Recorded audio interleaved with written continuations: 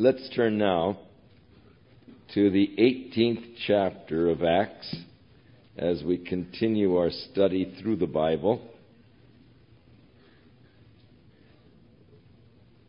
At the end of the study last week, the end of chapter 17, we found Paul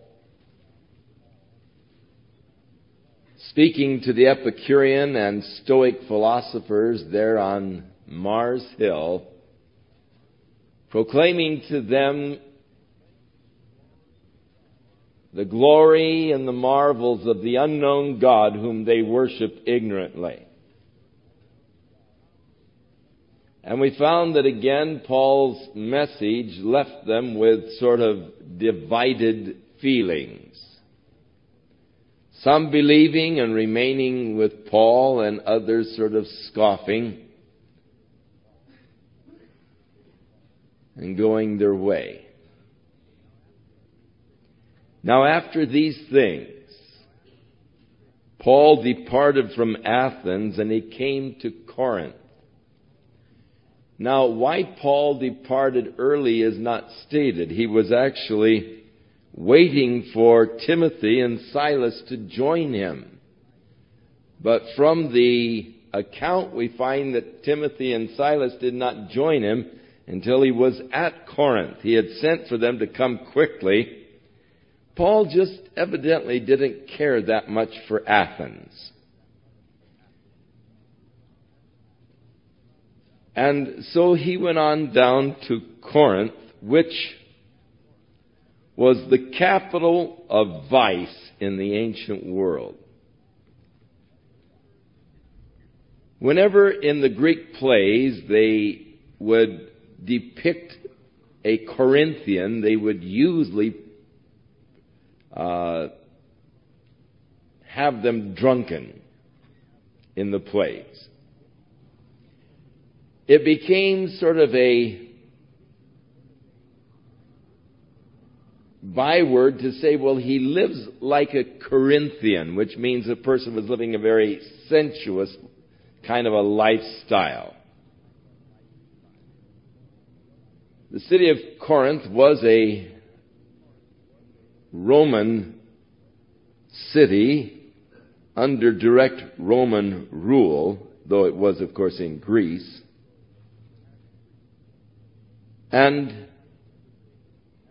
was sort of a center of commerce. The nation of Greece, it's almost like a waistline there at Corinth in that there's only about 5 miles at the most, maybe 2 miles from the one sea to the other. Greece is very narrow. It comes to a very narrow point there at the area of Corinth. So that the ships coming from the east would usually come and deposit their cargo, and then it would be taken overland and then again by sea to Rome. And it saved them going around the Cape at the lower end of Greece, which was very treacherous sailing. In fact, they used to have a saying, if you're going to sail around the Cape, then make out your will before you go. So the common passage of the goods from the east to Rome and vice versa was through Corinth, as they would bring it across land at this narrow portion of Greece. Nero attempted to build a canal at this narrow point, but did fail. But later that canal was built, and there is a Corinthian canal today where ships can pass through and save, like the Panama Canal, the great distance of sailing around the Cape of Good Hope. Of course, it isn't that far around Greece, but they can save hundreds of miles of shipping by coming through the Corinthian Canal. A very wicked city indeed. At the top of the Acropolis above Corinth was the temple of Aphrodite, which do exist in ruins at the present time. The temple of Aphrodite had 1,000 priestesses who were nothing more than public prostitutes, who in the evening would come down into the city of Corinth, and the revenue from these prostitutes went to maintain the temple of Aphrodite there at the top of the hill. So Paul came to this city, known for its licentiousness, for its sexual indulgences, for the lustful living of the people. And he found a certain Jew named Aquila, who was born in Pontus, but had recently come from Italy with his wife Priscilla, because Claudius had commanded all of the Jews to depart from Rome. Now, this command of Claudius was given in 49 A.D. So how long he had been here in Corinth is not stated, but had lately come from Italy as the result of this decree to get the Jews out of Rome. And because he was of the same craft, he abode with them, and he wrought, for by their occupation they were tent makers.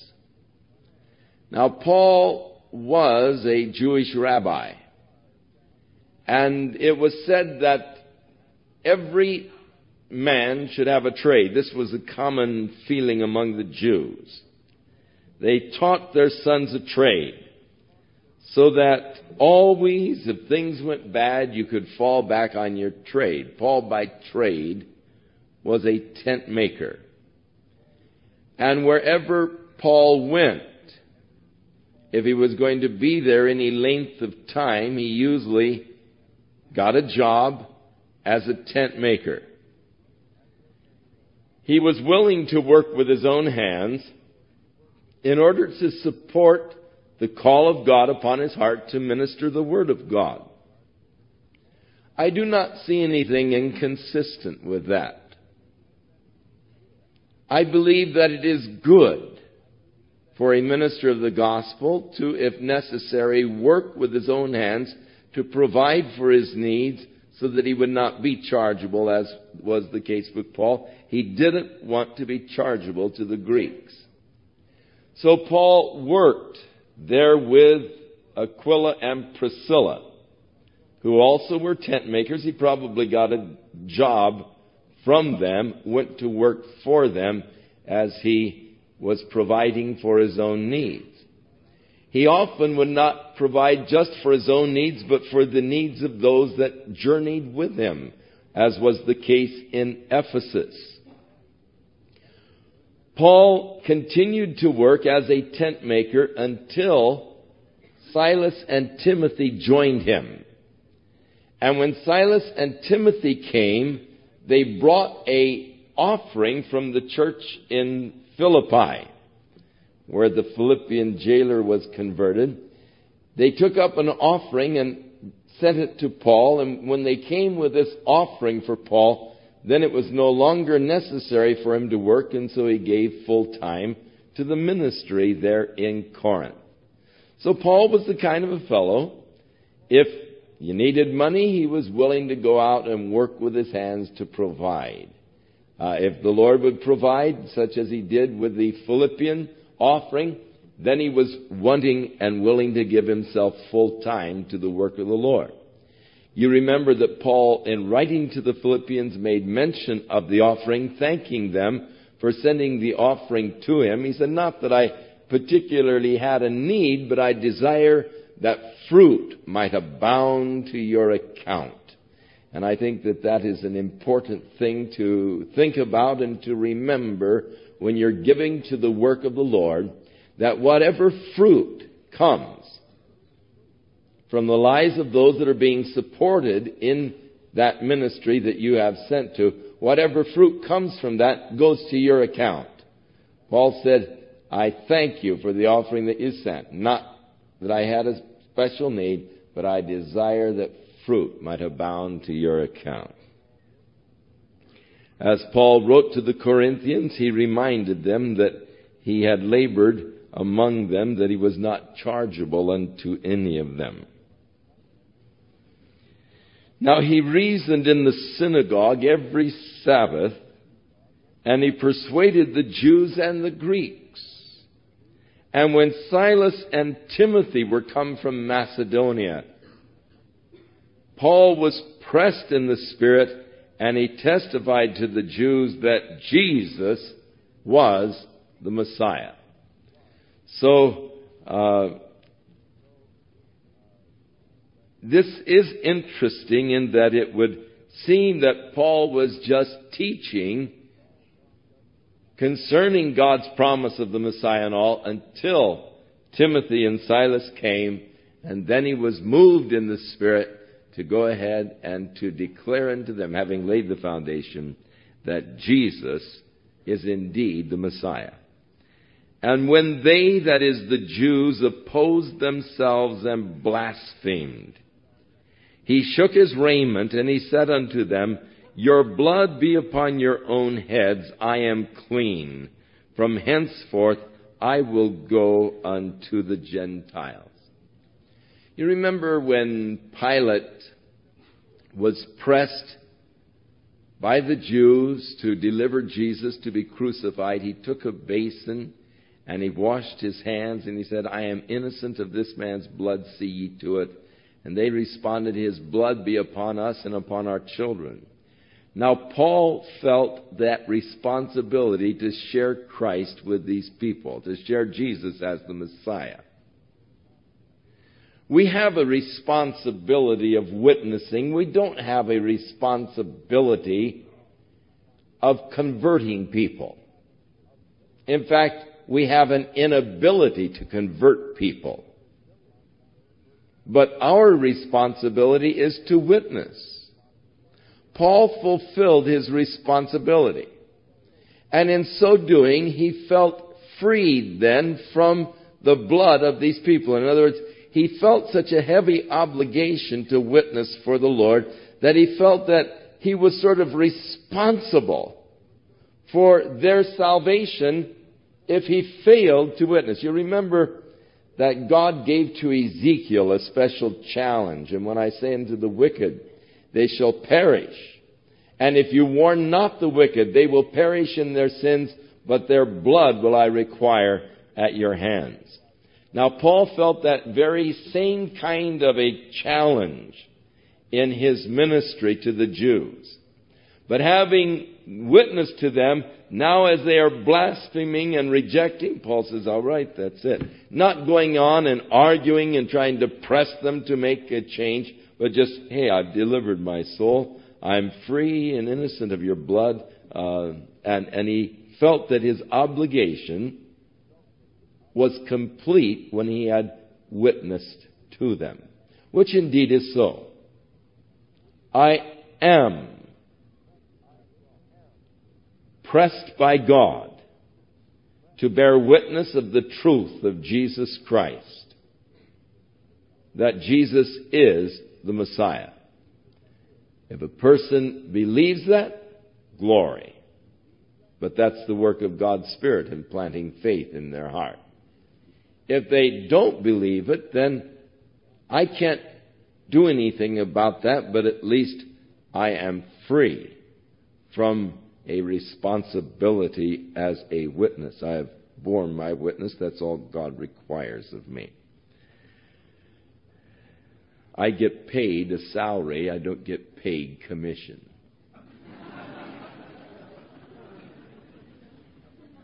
I get the same pay no matter how many people you see receive the Lord.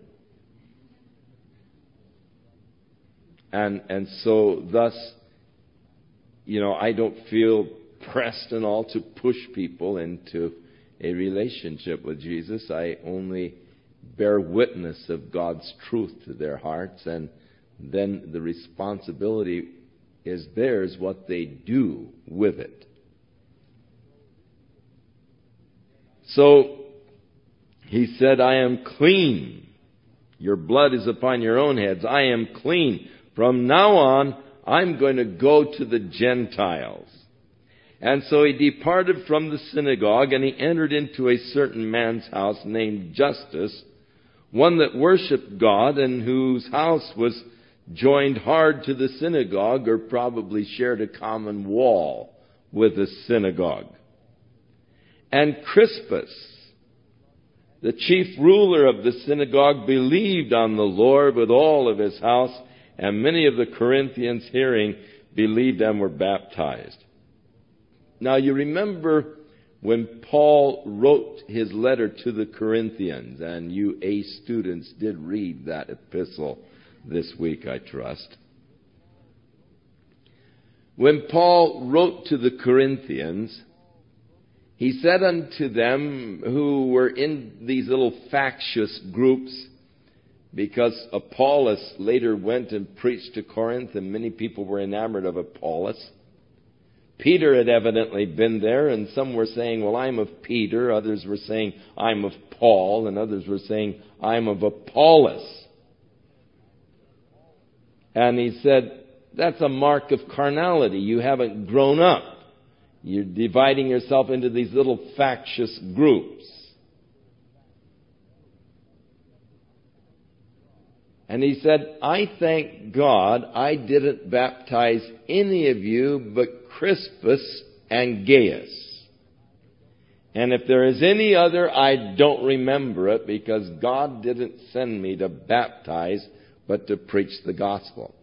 So this Crispus, the ruler of the synagogue, was one of those that Paul baptized. The other was Gaius, who was Paul's host. As Paul, writing his Roman epistle, declares that he greets those in Rome from Gaius, who is my host. So, again, remembering that the Roman epistle was written from Corinth, a city that was given over to all of this lustful, licentious kind of living, we remember the first chapter of Romans, as Paul describes men of reprobate minds who had been given over to the lust of their own minds and were doing all of the evil, vile things. He was only describing the way people were living around him there in the city of Corinth. And so if you want a good view of what the Corinthian lifestyle was like, read the latter half of the first chapter of the book of Romans, and Paul is describing the life around him there in the city of Corinth as he was writing from the house of Gaius, and the two men that he baptized, Crispus and Gaius, and he couldn't remember if there were any others, for he said, God didn't send me to baptize, but to preach the gospel. A difficult scripture for those persons from the Church of Christ who come up and wonder why we do not instantly baptize the believers. Take them immediately down to the beach and baptize them, because they believe in baptismal regeneration. You're not really saved until you're baptized. Well, if their doctrine is correct, then Paul is utterly blasphemous in the fact that he thanked God he didn't baptize any but Crispus and Gaius, and if there be any others, he said, I don't remember them. For God didn't send me to baptize, just to preach the gospel. So there were many people converted in Corinth during Paul's ministry there, and yet Paul was not really engaged much in baptizing the believers.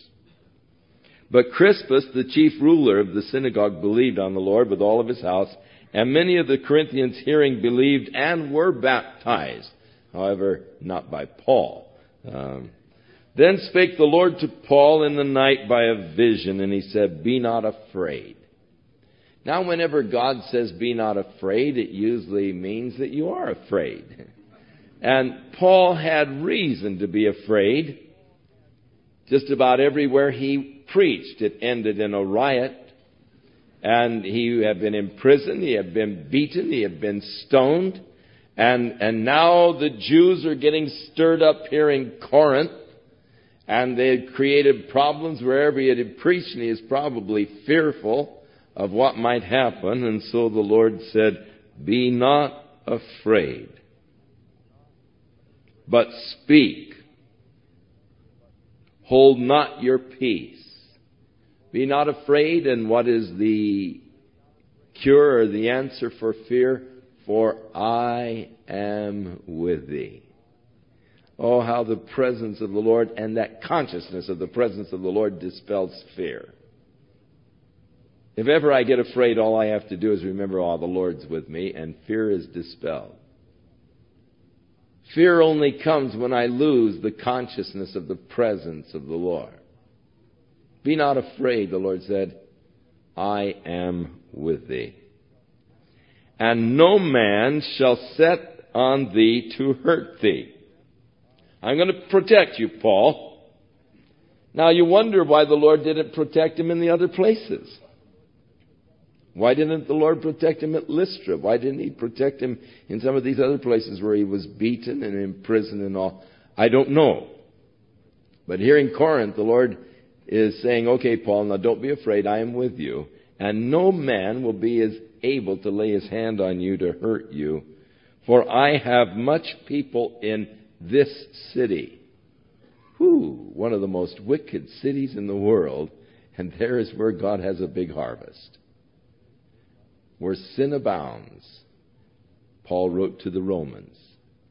They're from Corinth. Where sin abounds, grace does much more abound.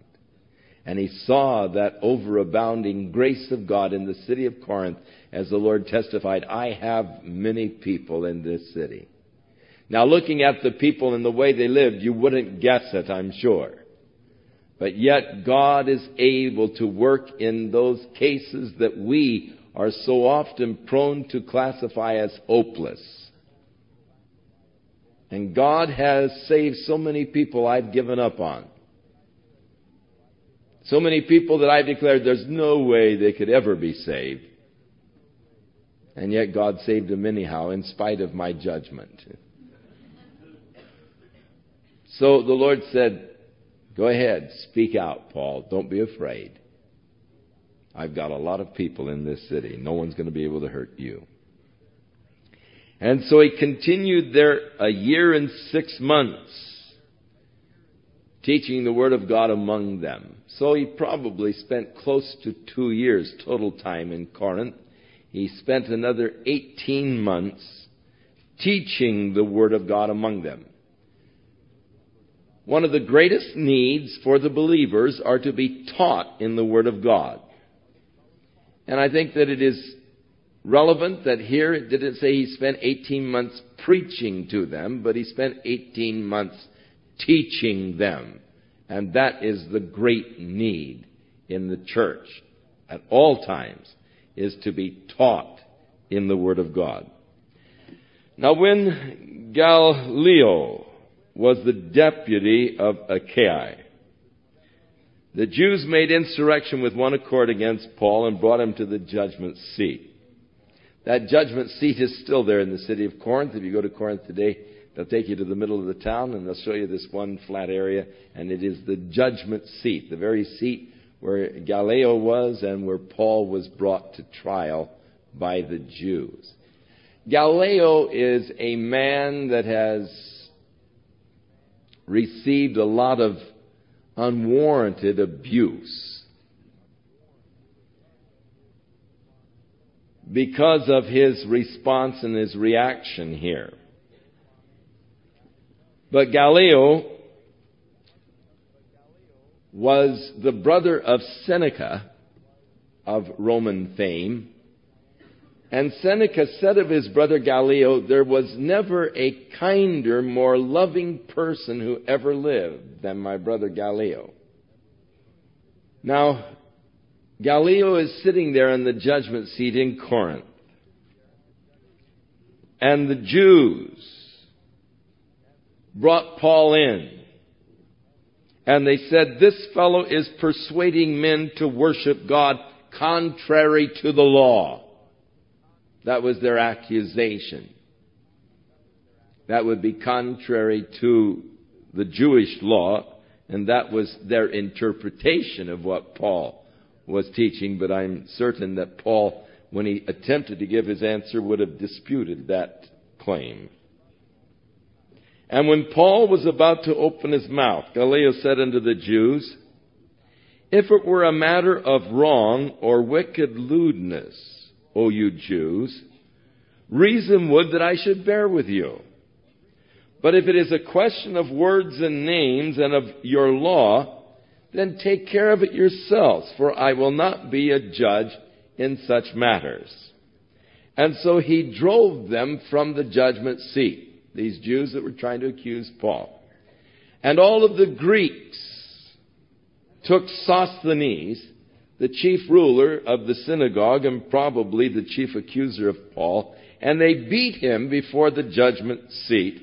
And Gallio cared for none of those things. That is, he did not stop them from beating Sosthenes, and that is why Gallio is brought into ill repute in so many commentaries. But if you go to the secular history, you'll find that he was a very fair, honest, and a loving person.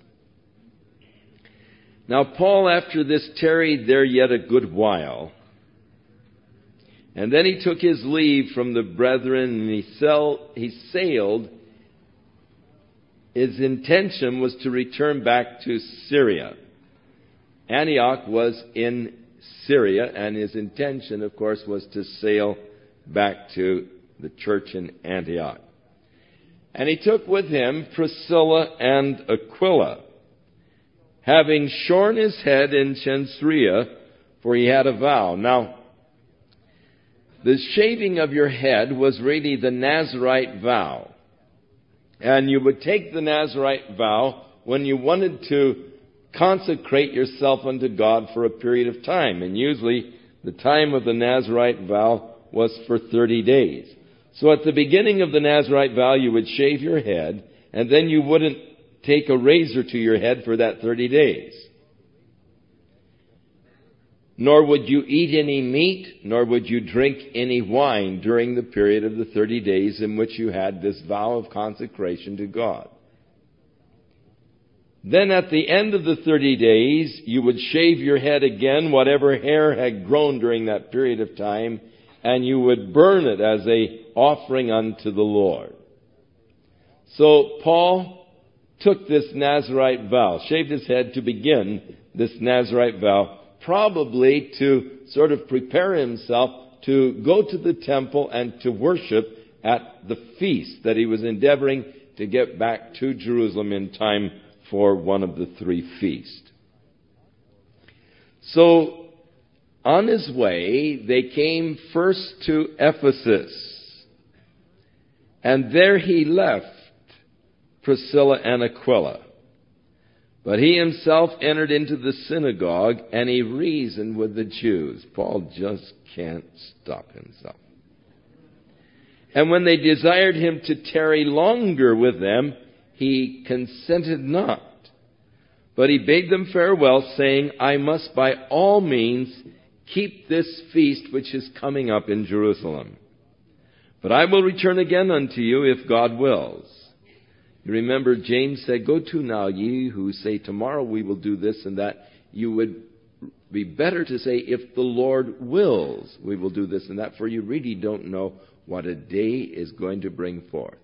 And so here's Paul saying, if God wills, I'll return again. I don't know what God wills at this point. I don't know what the Lord has in mind. But if the Lord's willing, if that's a part of God's will, I will return again. But you notice his desire. I want to get to Jerusalem for this feast. And so he sailed from Ephesus. And when he had landed at Caesarea, which of course was the major port closest to Jerusalem at that particular time, the Roman port of Caesarea, and had gone up and saluted the church, he went down to Antioch. Now, he just greeted the church. It evidently wasn't he evidently wasn't warmly welcomed by the church. Paul didn't really get along too well with the church fathers in Jerusalem. And so Luke passes off Paul's visit to Jerusalem, tells us nothing about his attendance at the feast, tells us nothing about his time there, except that he just greeted the brethren there, and then came on back to Antioch, from which he had begun his journey years earlier. And after he had spent some time there, and again Luke is indefinite as far as how long he stayed in Antioch, he departed and went over all the country of Galatia and Phrygia in order, strengthening all the disciples. Now, in verse 18 to 23, Luke in 5 verses covers a journey of Paul of some 1,500 miles. Walking, by ship, perhaps some of it by horseback. 1,500 miles passed off in just 5 little verses. All of the things that were accomplished in that length of time and through those journeys are something that were not recorded. They're just a portion here of the record that is left blank.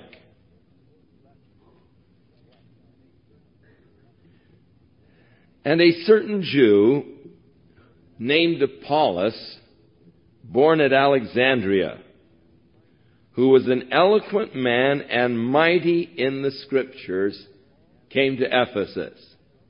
Now, Paul was only in the synagogue there, reasoning with them. They requested that he stay longer, but he was desirous to get to Jerusalem. So as Paul is on his way to Jerusalem and now making his rounds through Phrygia and Galatia, coming back towards Ephesus, prior to his arriving, another Jew arrived, an eloquent man, a brilliant man. He was from Alexandria, and he was mighty in the Scriptures. And that word means not only had a good knowledge, but was able to explain carefully the Scriptures. This man was instructed in the way of the Lord, and being fervent in the Spirit, he spake and taught diligently the things of the Lord, knowing only the baptism of John. Now, he was no doubt a disciple of John. He knew the baptism of John. What do we know about John's preaching? John said, "I am not the Messiah. There is one who is coming after me, who is mightier than I am, the latchet of whose shoes I am unworthy to unloose.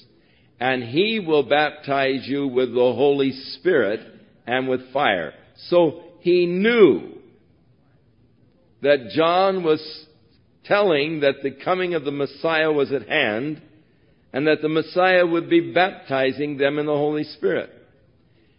But his basic forte was in the Scriptures and explaining the Scriptures, and no doubt showing that the time of the Messiah's coming was at hand. And he began to speak boldly in the synagogue, whom when Aquila and Priscilla had heard, they took him unto them and expounded unto him the way of God more completely, more perfectly. At this point, I have to have great admiration for Apollo. He is a man who is mighty in the Scriptures. He is a man who is fervent in spirit. He's eloquent. He's brilliant.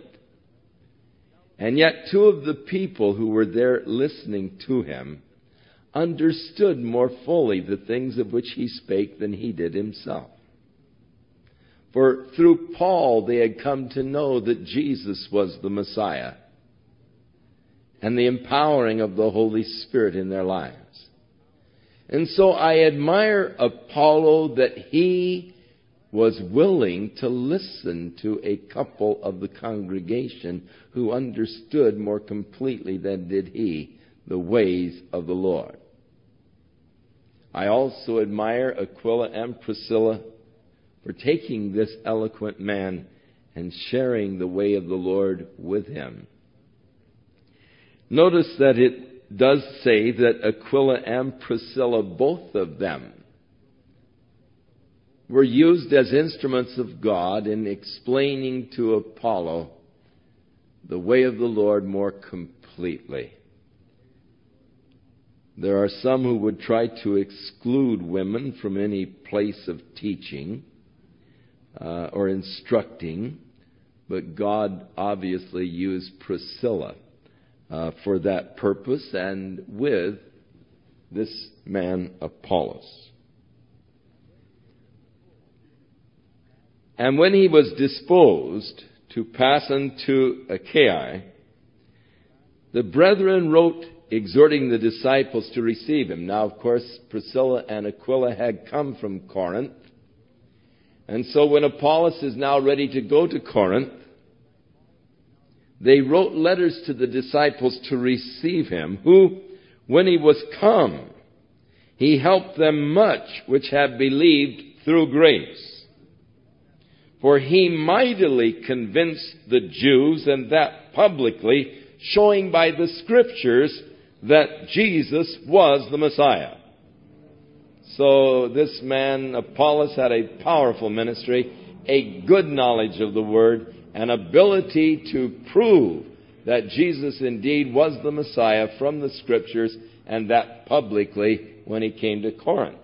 And that is why, no doubt, the Corinthian church began to have their favorites and say, well, I'm of Paul, and others were saying, well, we're of Apollos. And God, nor did Paul or Apollos ever intend that the people should take sides like this. Paul said, I planted, Apollos watered, and God gave the increase. Now he who plants is nothing, he who waters is nothing. It is God. In other words, don't get your eyes on me, you that are saying I'm of Paul. Nor should you get your eyes on Apollos. You should have your eyes upon the Lord. He's the one that's really done the work in your heart. But man, it seems, looks to the human instrument. But Paul is trying to point them away from him and point them to the Lord. He that plants is nothing. I planted, I'm nothing. He that waters is nothing. Apollos watered, but he's really nothing. It is the Lord. That's the one you want to get your eyes on. Here again is something interesting. Paul's ministry in Corinth was that of planting. Apollos came along and watered that which Paul had planted. Apollos had planted in Ephesus. Now Paul is coming to Ephesus as we get into chapter 19, and he is going to water what Apollos planted. So the glorious way by which God works in the ministry. At one place, he may have you planting, and another place, he may have you watering what someone else planted.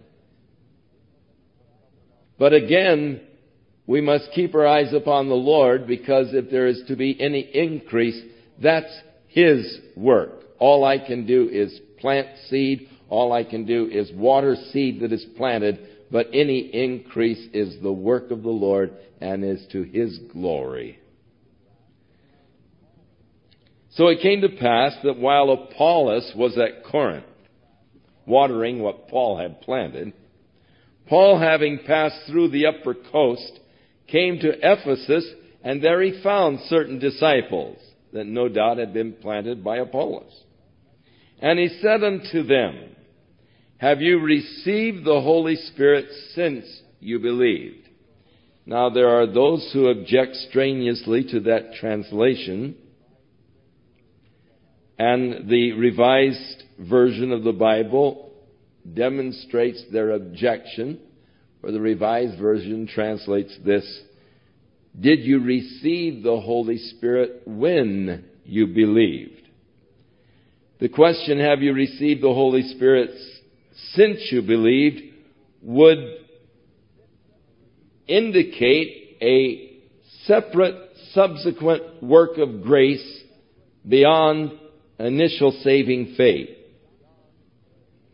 And because Baptist doctrine declares that you receive the fullness of the Holy Spirit upon conversion and deny any further work of grace subsequent to conversion, the question, have you received the Holy Spirit since you believed, would totally dispute that Baptist position. And so they prefer the translation, did you receive the Holy Spirit when you believed? However, even that presents difficulty to their position, because it would seem to indicate that a person could believe without receiving. Otherwise, why would Paul ask it? The very question itself would indicate that it was possible to be a believer and not have received that fullness of the Spirit. Now, it was a very common thing to receive the fullness of the Spirit when they believed. Peter, on the day of Pentecost, when he was asked by the people, what shall we do, seeing we have crucified the Lord of glory? He said, repent and be baptized in the name of Jesus Christ for the remission of sins, and ye shall receive the gift of the Holy Spirit. For this promise is unto you and to your children and to those that are afar off, even as many as the Lord our God shall call. So he gave to them the promise of the Spirit as a experience coincident with, but subsequent to, their repenting and being baptized in the name of Jesus for the remission of sins. And ye shall receive the gift of the Holy Spirit. And it generally followed in the book of Acts that when they believed and were baptized, that they were oftentimes immediately filled with the Spirit, as was the case in the house of Cornelius. When Peter went there, and as he was preaching unto them, that wasn't the pattern, was it? As he was preaching, the Holy Spirit fell upon them, and then they said, well, who can hinder now water to baptize these people, seeing they've received the Holy Spirit? So they received the Holy Spirit and were baptized, but the general pattern was baptize and then receive the Spirit. There was a time gap in Samaria. Philip went to Samaria and preached Christ unto them, and many believed and were baptized when they saw the miracles that were done. And among the believers was a man whose name was Simon, who beforehand was a sorcerer and had really hoodwinked the people by his sorcery. But he also believed and was baptized. Now, when the church in Jerusalem heard that the Samaritans had received the gospel, they sent unto them Peter and John, for as yet the Holy Spirit had not come upon them, this endowment of power when the Holy Spirit came upon their lives. And here again points out this little Greek preposition hapi, which signifies that empowering of the Spirit in the life of the believer to be a witness. Jesus had said to his disciples in the 14th chapter of John that he would pray the Father to give to them another comforter, even the Spirit of truth, whom the world cannot receive, because it seeth him not, neither knoweth him. But you know him, for he dwells with you and shall be in you. There are two Greek prepositions used to describe the relationship of the Holy Spirit to the believer. First of all, he is with you. Secondly, he shall be in you. Prior to your receiving Jesus Christ, the Holy Spirit was with you. He was the one that convicted you of your sinful state. He was the one who was pointing Jesus Christ as the answer for your sins. He was the one that was drawing you to the Lord. For no man can come except the Father draw him. And the Spirit is the agent that the Father uses to draw men to Jesus Christ. But when you receive Jesus Christ, the Holy Spirit began to dwell in you.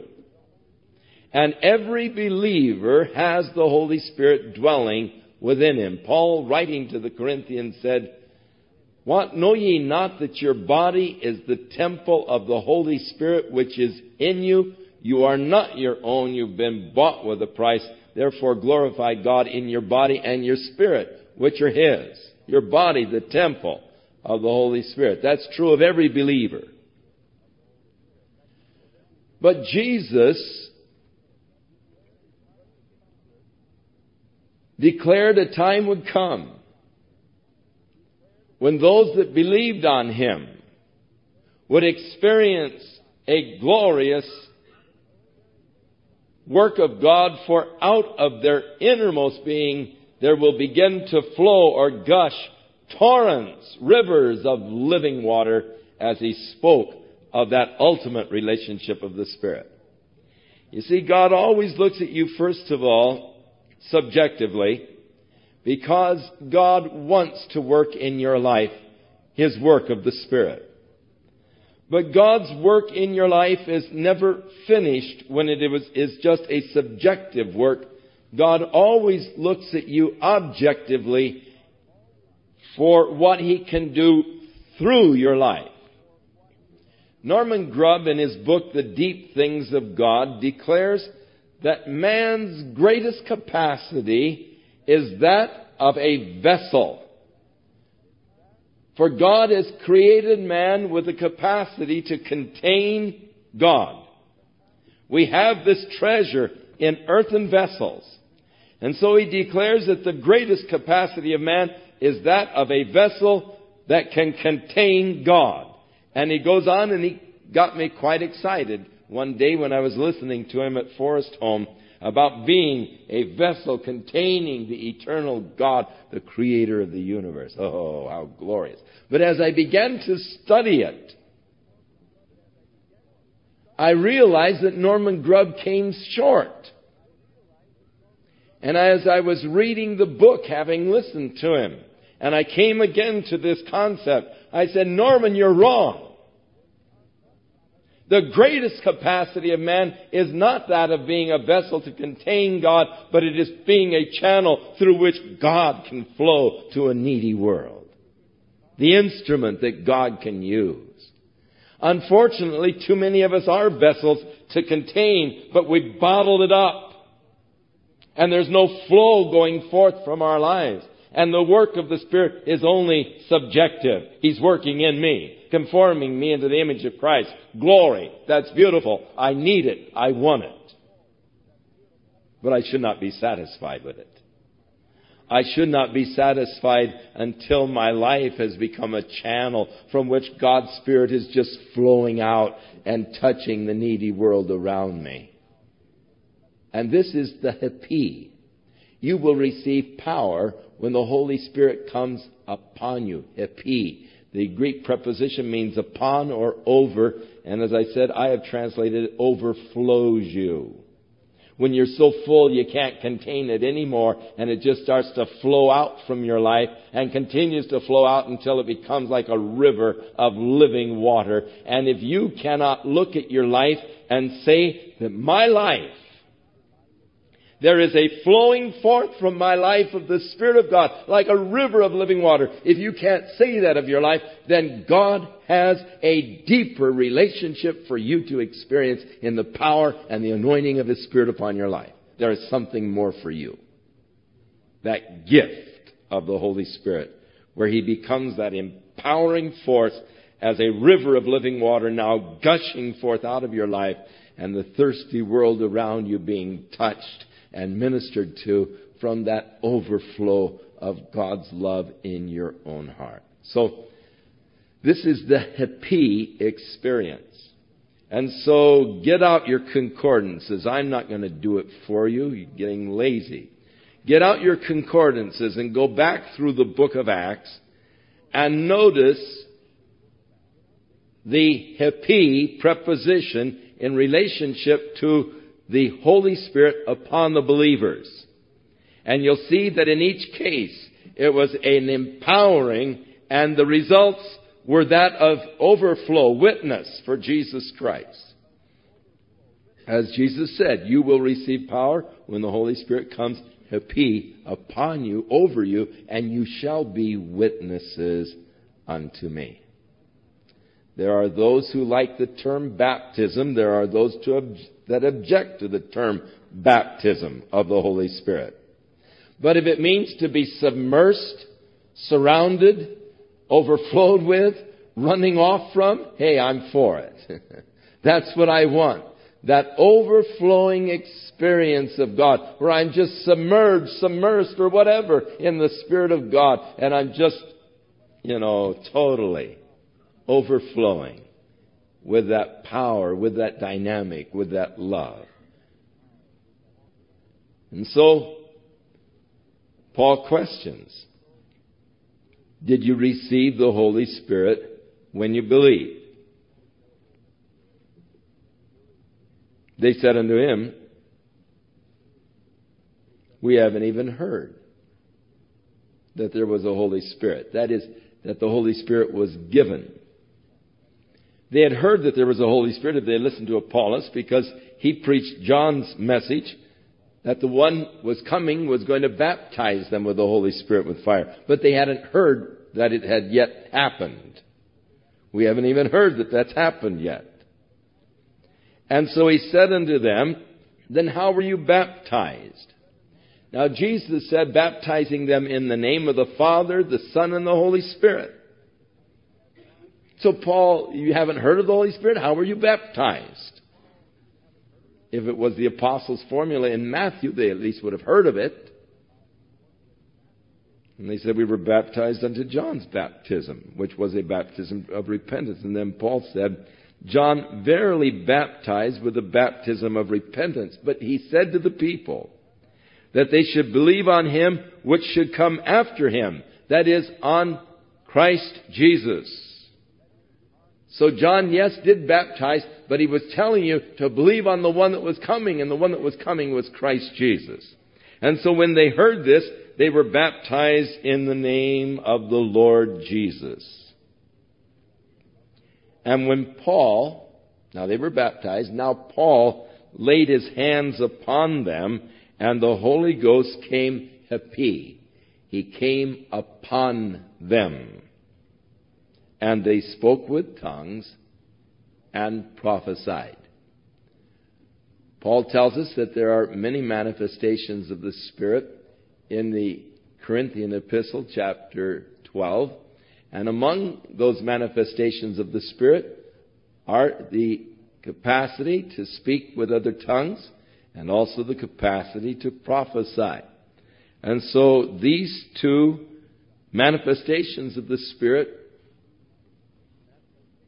were taking place as Paul laid his hands upon them as a witness and as an evidence of the work of the Spirit in their midst. However, I feel that the most valid evidence of the working of God's Spirit within a person's life is not tongues, is not prophecy, nor the word of wisdom or knowledge or miracles even, but is love.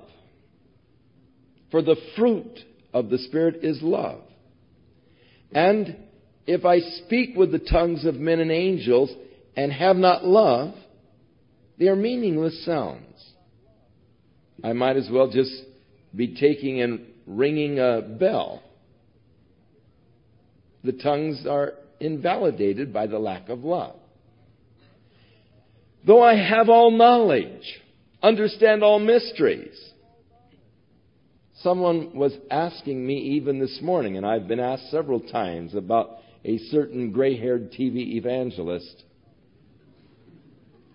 who recently has been taken off of his station but bought time on many others. what I thought about him. And I said, I have watched him on many occasions,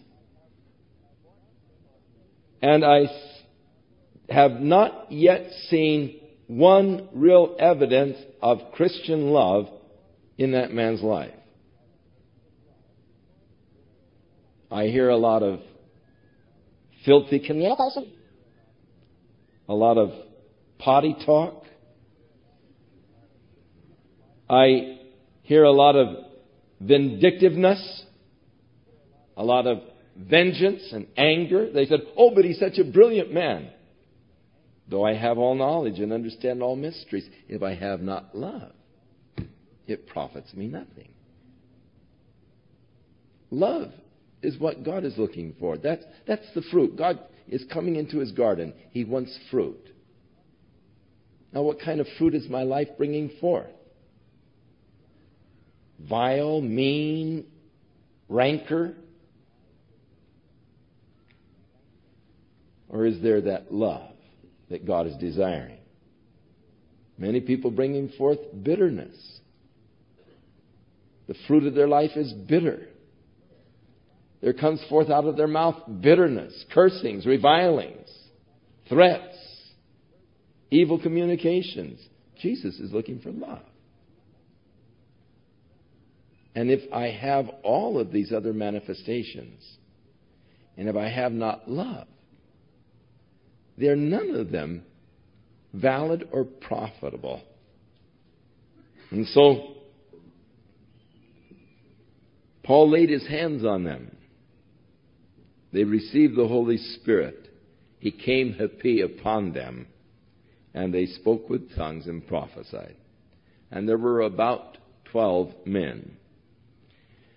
And so he went into the synagogue, and he spake boldly for the space of 3 months, disputing and persuading the things concerning the kingdom of God. But when divers were hardened, many of them, and they believed not, but spake evil of that way. And it's interesting that again here is the reference to the Christians as that way. It shows that it was more than just a philosophy. It was their life. It manifested itself in their entire lifestyle. As Christianity should. It should affect your entire lifestyle. He departed from them, and he separated the disciples, and he began to dispute daily in the school of one Tyrannus. Now, Tyrannus was a philosopher. He had a school of philosophy there. And Paul went daily and taught there in the school of Tyrannus. In Ephesus, as was the custom in those parts of the world, your business was on a split shift. You would work until 11 o'clock in the morning, and then you'd close shop until 5 in the afternoon, at which time you would open up again. And during the part of the afternoon where it was so hot, people usually slept. They used to say that there were more people asleep at 1 o'clock in the afternoon than there was at 1 o'clock in the morning. It being so hot during the day, you just would find some shady place and try to sleep during the hot hours instead of working. And so you'd work up until 11 o'clock, and then you wouldn't work again until 5 o'clock, and there was quite a nightlife among these people. Now, Tyrannus would then probably be teaching in the school till 11 o'clock, and then after 5. So Paul took the hours in between when it was too hot for people to be working, and he would work making tents until 11 o'clock in the morning, and then take off his sweatband, and someone would grab it and take it and put it on a sick person. And then he would go to the school of Tyrannus and teach, and then at 5 o'clock go back and work again as a tent maker. Paul did work there in Ephesus as a tent maker to provide his own needs and those that were with him, as that will be demonstrated next week in our study as you continue into the 20th chapter of Acts. So he continued this for a period of 2 years, so that they which dwelt in Asia heard the word of the Lord Jesus, both Jews and Greeks. So as he was there in Ephesus for 2 years, the effect of it was that the gospel began to spread throughout this whole area. So when Jesus addressed himself to the 7 churches, these 7 churches were churches that are surrounding the church of Ephesus, no doubt that were established as satellites as the result of Paul's ministry there in Ephesus. As any true work of God seems to have as its natural product, that offspring and the springing up of other churches. That just seems to be the natural progression in the work of the Spirit. And it's glorious to see how that God has worked here in a very fabulous way. Through the teaching of the Word and all, God has blessed us abundantly, but the byproduct is that over 200 churches across the United States have sprung out of this church. And are now, many of the churches that have sprung out of this church have become strong, and churches are springing out of them. So we not only have son and daughter type churches, but we have grandson, granddaughter type of churches now. Churches that have spun off from churches that have spun off. And as time goes on and the Lord continues to work, we'll probably even go into a next generation of spin-offs as the Word of God, works mightily in the hearts of the people around the country. So here, the whole area of Asia began to be evangelized as a result of the ministry of Paul there in Ephesus. And God wrought special miracles by the hands of Paul, so that from his body were brought to the sick the handkerchiefs, or literally the sweatbands, and the aprons, and the diseases departed from them, and evil spirits went out of them. Now, I believe that the value of these handkerchiefs was, it gave a point of contact to release faith. I think that it is important that faith be activated. Too many times we have what is classified as passive faith, but I think that's a misnomer. I don't think you can have passive faith. I think that faith is active, or else it is not faith. But we don't always act upon our faith. And I think that it is valuable to have a point of contact where I release faith. And I think that the bringing of a handkerchief from Paul, or the sweatband as the case may be, and laying it upon the sick person was a place of releasing faith. I know that, as this handkerchief is laid on me, I'm going to be healed. God's going to touch me, And it gives us just a point of contact to release faith. There used to be a man in Los Angeles, his name was Kelso Glover, who for years was on the radio. A deeply spiritual man that I admired. And he had the practice of sending out handkerchiefs. Now, there are some that are doing that I don't admire. It's sheer gimmickry. And they only are doing it in order to get you on the mailing list, to get you as one of their regular contributors. And I think that borders blasphemy, and I cannot be in sympathy with it. I abhor it.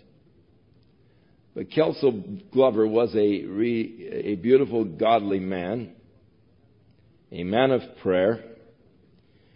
And when I was a student in college,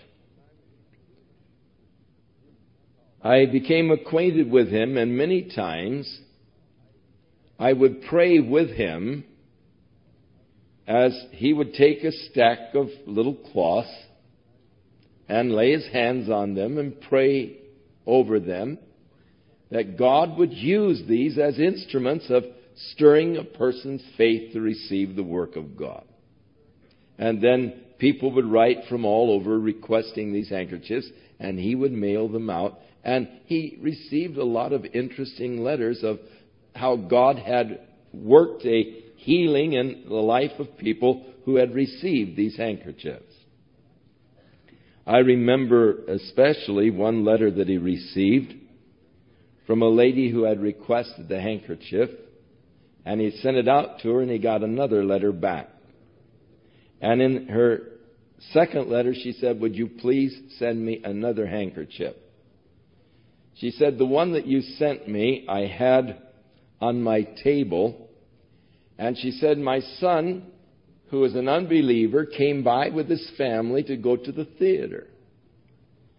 And he saw it, and he said, 'What's this, Mom?' And she said, 'Oh, that's an anointed cloth that an evangelist sent me.' And he said, 'Well, I think I'll take it with me.' And he stuck it in his coat pocket and went to the theater with his family. And during the movie, he said to his wife, 'I smell smoke.' And she said, 'You're crazy. You don't have any sense of smell.' And it was true, he did not have any olfactory senses. And he said, 'I tell you, I smell smoke.' She said, 'I tell you, you're crazy. You can't smell.' And so he went to the stage of the theater, and he said, 'Ladies and gentlemen, we're having a slight problem, and we want you to all evacuate the theater immediately.' And he stood there and ordered the evacuation of the theater while his wife thought that he had gone completely insane. Once the theater was safely evacuated, a fire broke out and consumed the theater. She said, 'He won't give me my cloth back. Would you please send me another one?'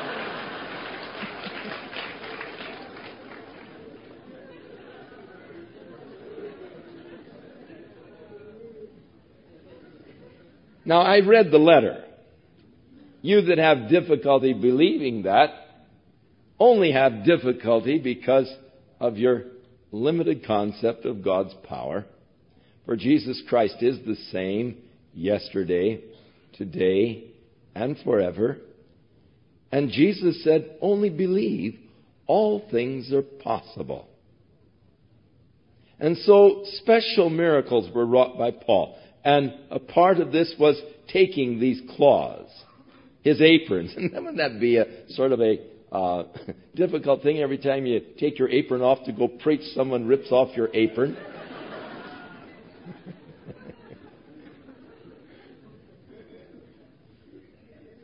But yet they would take them unto the sick, lay them on them, and God would work. Now you remember in the Old Testament, the case of Elisha the prophet when they buried him. And some time later, there was a war going on, and this guy was killed, and they tossed him into the pit where they had buried Elisha. And when the guy landed, the power of the bones or whatever, I don't know, the guy was revived and came back to life. Now, of course, a person might say, well, when he landed at the bottom, that jarred his lungs and he started breathing again. The scripture would seem to indicate that there was just latent power even in the bones of Elisha. Now, I'm certain that there are many things about the power of God that we have so little understanding. God help us that we would not limit him anymore by our unbelief, but we'd just say, well, listen, God can do anything. And just begin to expect God to do anything. And you know, if you'll just start expecting God to do anything, you'll find He'll begin to do something. He'll begin to do an awful lot in your life if you just begin to expect Him. Release your faith. Turn it loose.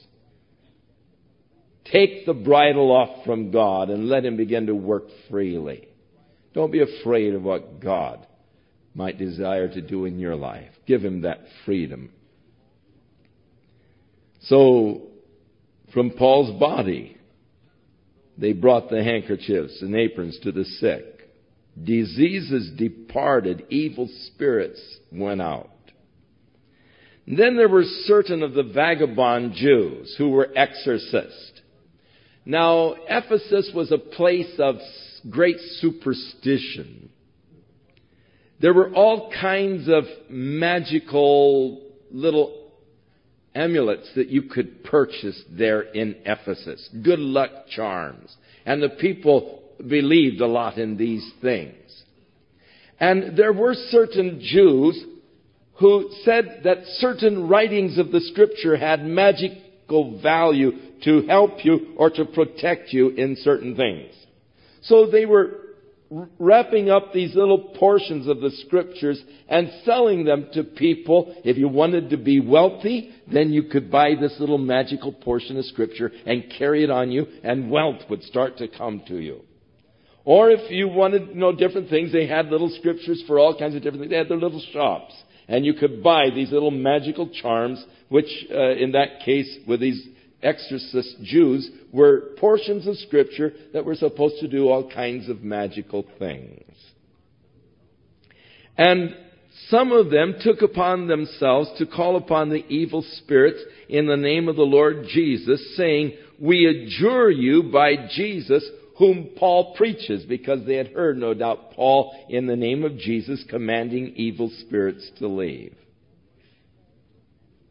Now there were 7 sons of one man whose name was Sceva.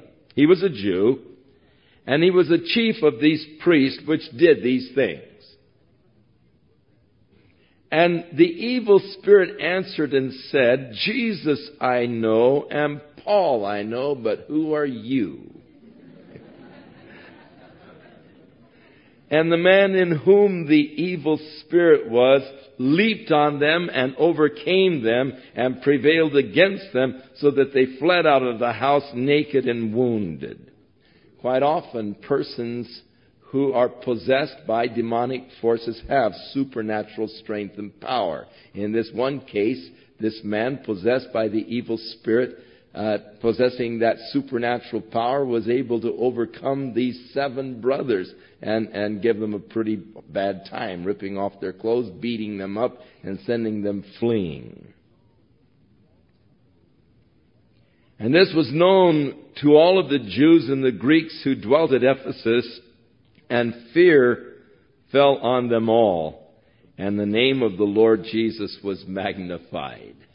And so God used even this experience of these fellows who were rather fraudulent, but God even used that to spread the word. And many that believed came and confessed and showed their deeds. Many of them also which used magical books of the curious arts, their books of magic. They brought their books together and burned them before all of the men, and they estimated the price of them to be about 50,000 pieces of silver. So mightily grew the word of God and prevailed. So Paul had a very effective and powerful ministry there in Ephesus. And after these things were ended, Paul purposed in the Spirit, when he had passed through Macedonia and Achaia, to go to Jerusalem, saying, "After I have been there, I must also see Rome." Paul had itchy feet. He couldn't stay too long in one place when the whole world was needing the gospel. Now his purpose of leaving Ephesus to go over to Macedonia or back to Greece to the churches was to collect an offering, because the church in Jerusalem was going through some real financial problems. The early attempt at communism was a total failure, and it left the church in a bankrupt state. Now, though the church in Jerusalem, it would seem, treated Paul in a very shabby way, it was his desire to take to them financial help. And so he called upon the churches to help those in Jerusalem. It is interesting, Paul never asked for an offering for himself, nor did he ever ask for an offering to support his ministry. But he did ask them for an offering to support the poor Jews in Jerusalem. But he didn't ever ask for himself. And so his desire was to go to those churches to collect from them an offering to take to the brethren in Jerusalem. And after he had taken it to Jerusalem, then his intention, I've got to see Rome too. There's where it's at, you know. So he sent to Macedonia two of those that had been ministering to him, Timothy and Erastus. But he stayed in Asia for a season. So he sent messages to the churches. And in the Corinthian letter, he said, now, when you gather together, each one bring an offering as God has laid it upon your heart. So give, and God loves the hilarious giver. He was talking about giving to this offering that he would collect when he would go on back to Jerusalem. And at the same time, there arose no stir about that way. Again, the reference to the way. There was no small stir. People began to get stirred up because there was a certain man whose name was Demetrius. And he was a silversmith, and he made silver shrines for Diana, which is the Latin name for Artemis, the Greek goddess, who was that little goddess with a multi-breasted goddess. You've probably seen pictures of her. Artemis, the goddess of fertility, worshipped by the Greeks, and the idea of the multitude of breasts was the ability to nurse many, many children, I guess, at once, the goddess of fertility. And this fellow Demetrius was a silversmith, and he had been making all these little multi-breasted images of Diana. And so he gathered together those men who were of the same craft and occupation. And he said, sirs, you know that we've been made wealthy by this craft. Moreover, you see and hear that not here in Ephesus alone, but almost throughout all of Asia, this Paul has persuaded and turned away many people, saying that there are no gods which are made with hands. Now, what a testimony of the effectiveness of Paul's ministry. Not only here, but in all of Asia, this fellow has turned away many people, saying that you can't make a god with your hands. And hey, this is the way we make our living. And we've been wealthy by this, but we're about to go broke, if this guy prevails. So when they heard these sayings, they were full of wrath. And they cried out, saying, great is Diana of the Ephesians. And the whole city was filled with confusion. And having caught Gaius and Aristarchus, men of Macedonia. So this, no doubt, is the Gaius that had been Paul's host in Corinth when Paul wrote his letter to the Romans. They caught this fellow Gaius and Aristarchus, men of Macedonia, who were Paul's companions in travel, and they rushed with one accord into the theater. And when Paul would have entered into unto the people, the disciples would not allow him. That Paul, he had guts.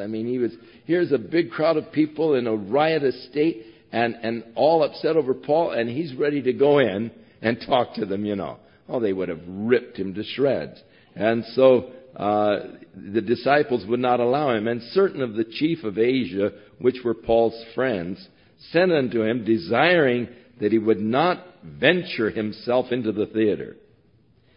Now inside, some were crying one thing and some another, for the assembly was confused, and for the most part, the people didn't even know why they'd come together. Just one of those mob scenes where, people are yelling and screaming and going into the theater and making a lot of noise. So, the rest of the people just follow in and they hear all the shout. They don't even know why they're there, except there's a big tumult. And then they drew Alexander out of the multitude, the Jews putting him forward. And Alexander beckoned with the hand and would have made his defense unto the people. But when they knew that he was a Jew, all of them with one voice for the space of 2 hours cried out, "Great is Diana of the Ephesians."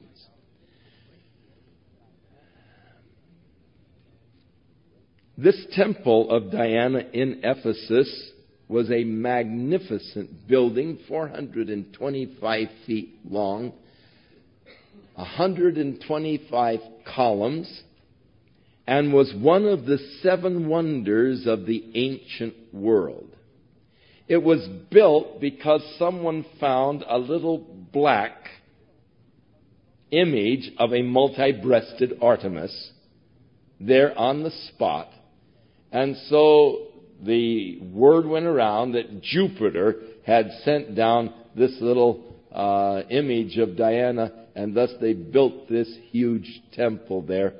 And for the space of 2 hours, these people were chanting, "Great is Diana of the Ephesians." And when the town clerk had appeased the people, he said, "Ye men of Ephesus, what man is there that knows not how that the city of the Ephesians is a worshiper of the great goddess Diana?" Hey, who doesn't know, but we are all worshipers of Diana. "And of the image which fell down from Jupiter," this one particular little black, multi-breasted goddess that was found. "Seeing then that these things cannot be spoken against, ye ought to be quiet and to do nothing rashly. For ye have brought hither these men, which are neither robbers of churches, nor yet blasphemers of your goddess. Wherefore, if Demetrius and the craftsmen which are with him have a matter against any man, the courts are open, and there are deputies.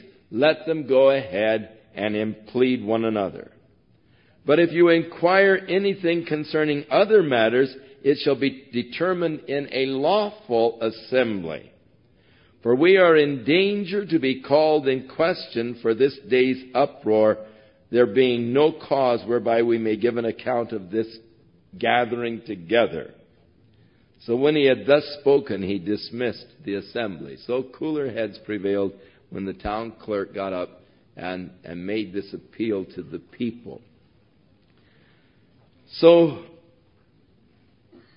this, though, did perpetrate Paul's leaving Ephesus. He had been planning to do so. He had already sent Timothy and Erastus ahead to Macedonia with the letters for the people to gather the offerings for him when he came. They didn't want any collections made while he was there. Get it all collected before I come. And on his way to Jerusalem, he was going to make the swing through Greece. And so as we get into chapter 20, we will get Paul's quick swing through Greece and then his return near to Ephesus, coming to Miletus, calling for the elders, and this beautiful, impassioned, emotional speech of Paul to the elders of Ephesus in our study next week. Great study next week. Be sure you read chapters 20, 21 as we continue through the Word of God. And now may the Word of God dwell richly in your hearts through faith, that you may be able to comprehend with all of the saints what is the length, the breadth, the depth, the height of God's love for you, that you might continue in the love of God, abounding in every good work, filled with the Spirit, growing into full maturity in Jesus Christ. May the Lord bless you May the hand of the Lord be upon your life mightily this week. And may you be filled with the Holy Spirit and with power as you go forth to bear witness of Jesus our Lord to a dying world.